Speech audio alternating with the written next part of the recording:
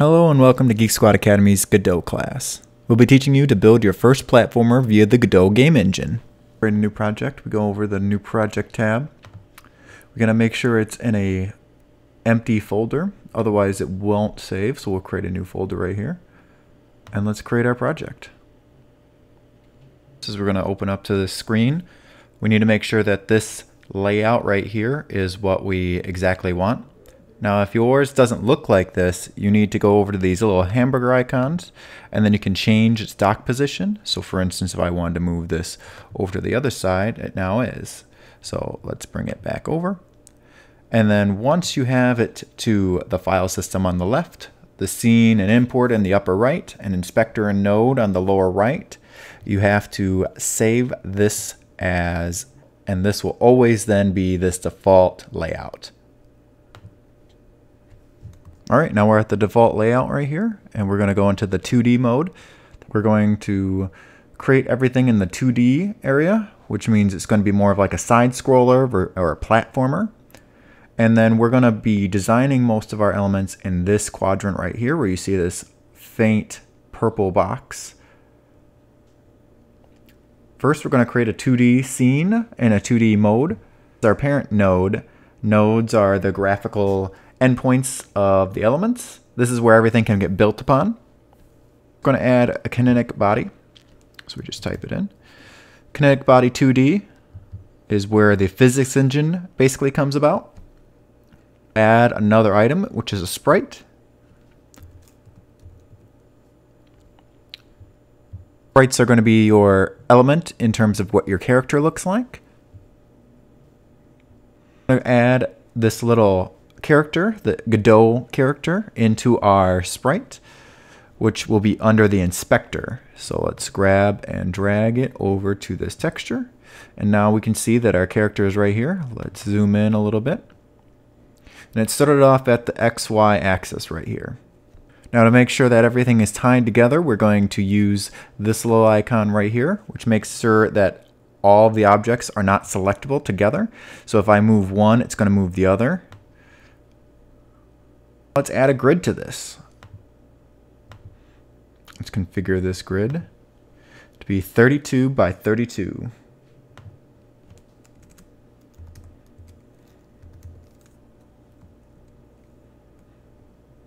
Okay.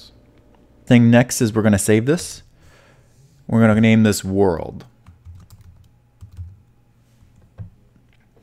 Now we can move our character into this lower quadrant within this purple line, because this is where we're going to start building our world. Next is we're going to code and add code to this. So we go over to our kinetic body.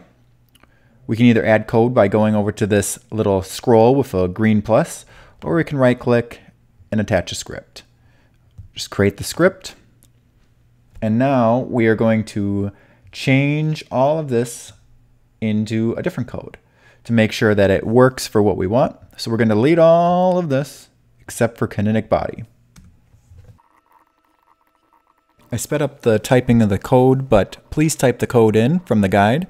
And then if you have any red boxes, that means there was an error. But afterwards, we're going to press play, and then it's going to ask you to pick a scene. All right, so we just written our code. And so what do you think this code's going to say? Let's say this code is basically going to say that it's bound by the kinetic body, that vector 2 is where the motion is, so up, down, left, right. The physics process is there, which means that it has a physical body and is bound by the laws of physics. And if I input right and pressed, it will move 100 right. Now, if I press left, it will go the opposite way. Otherwise, it won't do anything. So let's play our game. It may ask us to select where we're actually going to play this. Now, if I press the right arrow, oh, look at him go. And the left arrow, and look at him go. Let's close that out. Now, let's say we want to add some gravity to this. We're going to now change our code to add in gravity via the physics process. And right now it's only affecting the x-axis, which means it's going to go left and right, but we're going to change it to add motion to the y-axis.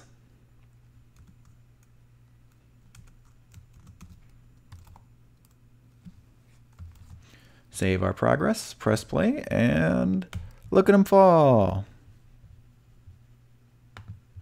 Now, well, we saw their character went to its doom, so let's go back to our 2D, and we're going to add a new one, and this one is going to be our static body 2D. So instead of kinetic, which means it's moving, it's going to be static. It's going to only sit in one spot. I'm going to rename this one wall, and we're going to rename our kinetic body player.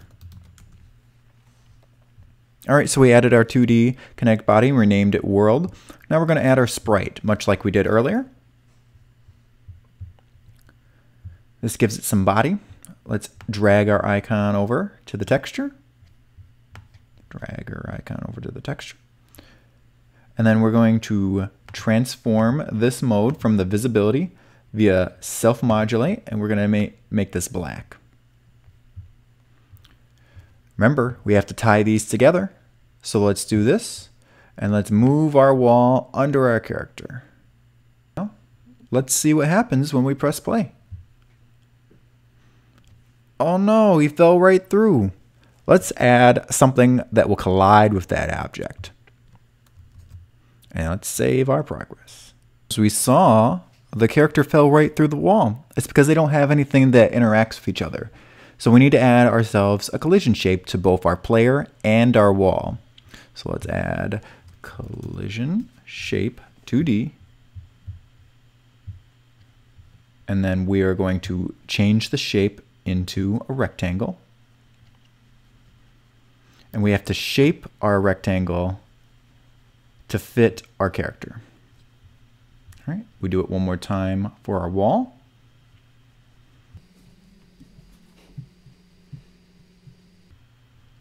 Create the shape.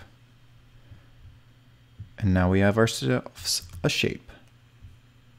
So now when we play, we will see that it is now sitting right on top. But if I go off, it's going to fall to its doom.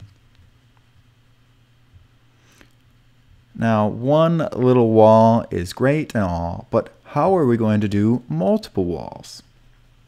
We can do that by duplicating our wall over and over. By using Control D, we can now move our wall and create our own little maze.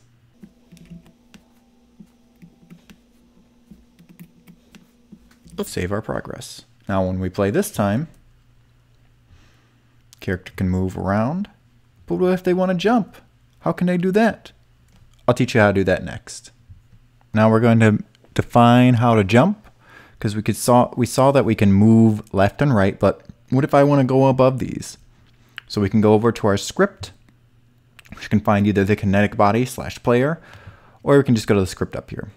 We need to find where up is on all of this, so we're going to do that by constant variable. So we're going to do const up with capital letters. Capital letters help define what a constant is. Vector 2. And we're going to do 0, -1. -1 tells them where up is in terms of the code. Next, we're going to have to tell them where the floor is and how to jump. And so we're going to go down to our motion.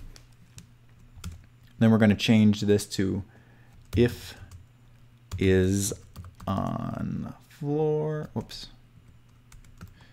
Is on the floor.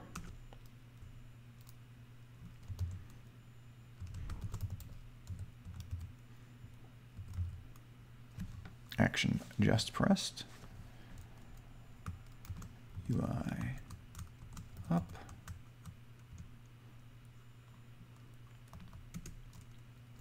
Motion. Now we have to define the Y, which is up and down, equals -400. And then we have to define our constant to the rest of the motion. So up.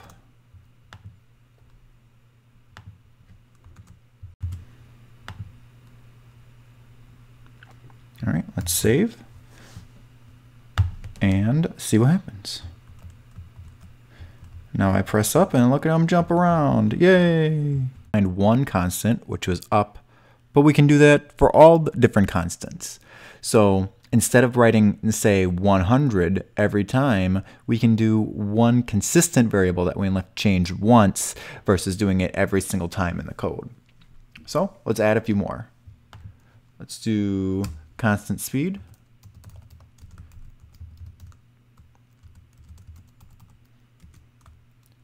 Constant gravity.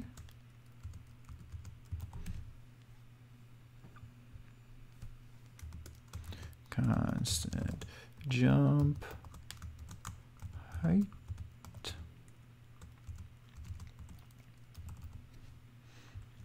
So now we can change these variables that, let's say, motion.y plus equals 10. I can now write motion y plus equals gravity.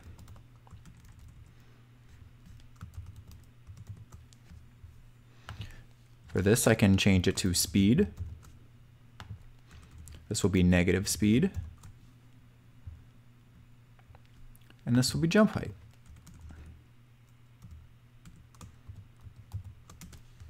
Now we can save. And then we can play and see that nothing has really changed, but that means that I only have to change it once versus going through the code every single time. So let's say I wanted to change the jump height once to 500, click save, and then let's see how high he jumps now. See, he jumps even higher because that consistent variable is now consistently 500 versus 400. Now you can explore and change all of these different constants and variables and see what you can do to get it even better, or see how fast you can make it. Save and done. Thanks, I hope you had fun.